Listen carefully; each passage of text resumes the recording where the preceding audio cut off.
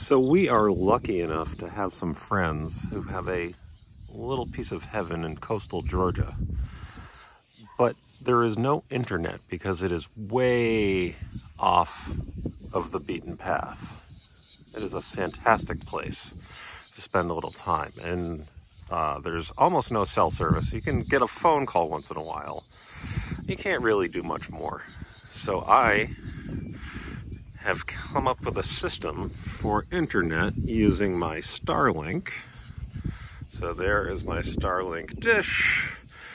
And as most people note who are by the shore, normally it would be at 0 degrees, which would be right that direction. But since we're at the shore, it is pointing that direction to use the satellites that are more over the ocean.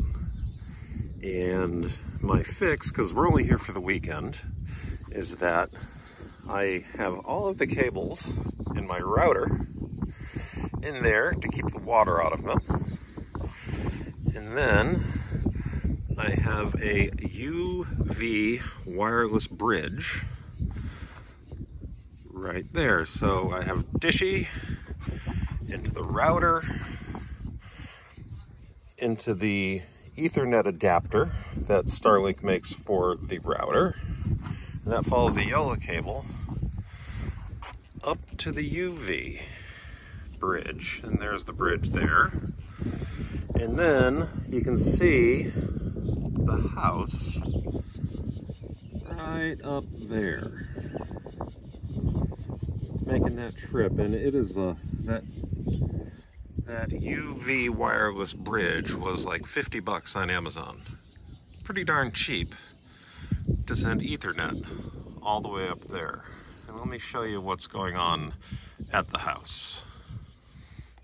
So now with a view from the porch, the dock is right down there.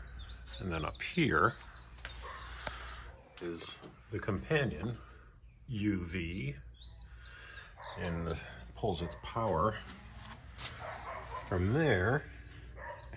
And then after you pull the Ethernet out, it just goes into a router. And then we have Wi-Fi in a place that has no internet.